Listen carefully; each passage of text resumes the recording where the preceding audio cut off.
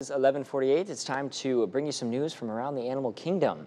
First up, a rarely seen deep-sea fish resembling a serpent was found floating dead off the San Diego coast, and this 12-foot-long oarfish was found over the weekend and brought ashore for study.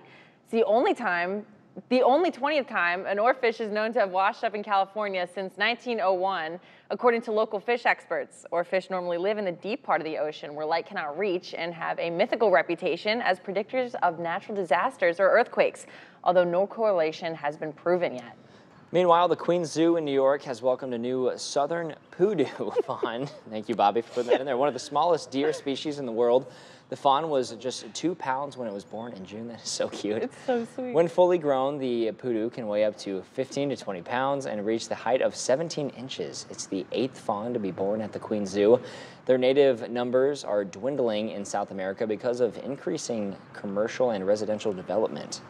And the Berlin Zoo's newest baby pygmy hippo made her public debut on Thursday, one day after her name Tony was chosen from more than 20,000 suggestions. The name is inspired by German soccer star Antonio Rudiger.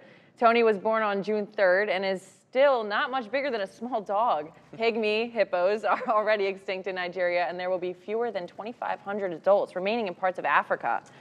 Well, they may be clumsy, but you just want to cuddle them. Now, 4 little tiger cubs at a zoo in Germany were allowed outside for the first time this week. Take a look at there.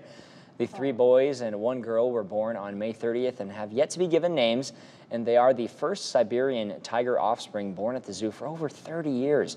According to estimates, there are fewer than 800 Siberian tigers left in their natural habitat. And the Johnson County Sheriff's Office found a fluffy friend on Thursday. Take a look at this. A passing motorist found this injured owl along the roadway and gave it to the sheriff's office. The injured bird was taken to a raptor advocacy rehab and education group in hopes of rehabilitating the bird of prey. All right, and move over Mufasa.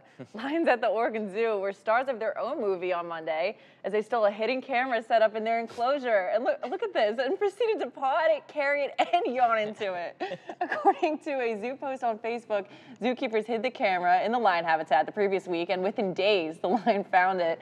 And word is Disney already has the rights to this one. No kidding. Move aside. They're begging for the camera time. Yes. Reminds me of me sometimes, just yeah, begging for the camera shot. But